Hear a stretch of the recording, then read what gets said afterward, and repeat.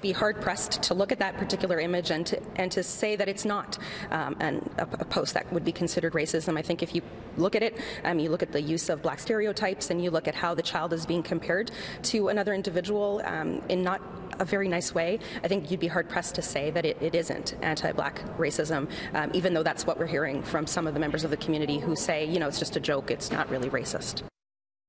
Is a representative from Peel Region, Peel District School Board, in response to that picture that you saw, and it was an Instagram post that was getting a lot of traction and a lot of people not happy about this one. Adrian Ghobrial, you did the story last night with CityNews. Yep. So let's backtrack and talk about what happened.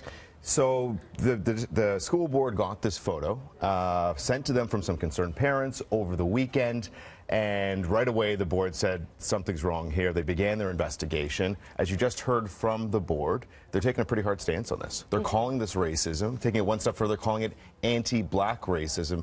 You and I have been at this long enough. It's not very often that you get a school board or any officials to really ever come out and with a clear, candid statement like that. But as we just heard, Peel taking a pretty hard one. Okay, so a parent spotted this post along Instagram, and it was from a teacher. This teacher was an occasional teacher with the Peel District School Board? Yes, so we know the Brampton Elementary School where the teacher taught at. We're not releasing it for obvious reasons. We want to protect the child's identity, but yes, an occasional teacher, though I was told by faculty off camera that she regularly supplied for a kindergarten class at this Brampton Elementary School. You know, I spoke to some parents as well whose kids go to kindergarten, whose kids go to this school, and they looked at it and they said, you know, it looks like bullying to me, right? You have someone poking fun at a student. A young student. A young student at that, and having fun at them. I don't know if we can pull up the picture again. Let's do that, and let's look at the references again. And so if anyone didn't really get a chance to, what are they comparing this young child to? So that is Marlon Wayans. It's from a 90s comedy flick, and they're comparing the young child's braids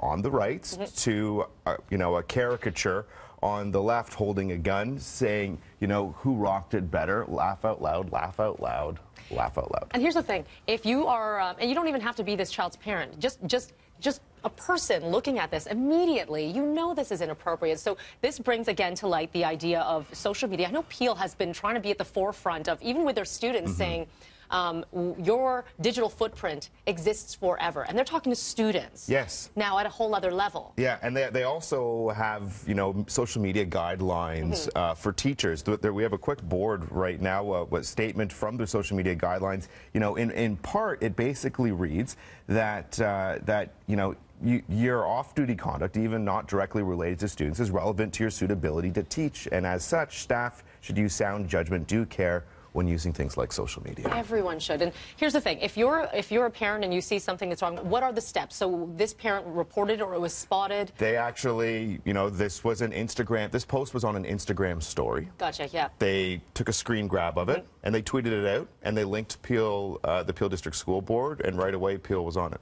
Okay, so that's your best bet. I mean, if you... Yeah, you know, obviously you could reach out to the board, but it's a weekend. Staff aren't in. Really, you know, in this day and age, you want to get someone's attention quickly. Social media. And we don't know what's going to happen with this teacher just yet. Teacher right now is on house assignment. That means that the teacher can't pick up any supply shifts in Peel. The teacher can't talk to any students, can't talk to any staff. It's under investigation, as we know and as we heard, though, as we also heard, the school board taking a pretty hard stance on this one. Yeah. And, you know, I had some people reach out to me on social media. They're wondering, you know, can you even post a picture of a student? Well, you normally can, because kids, parents, and guardians sign waiver forms at the beginning of the year, but it's supposed to be for educational purposes. Not in this context by any means. This isn't so educational. No. Your full story is on citynews.ca, and so that's all linked there. Thank you so much for coming in, Adrian. My pleasure. Appreciate it.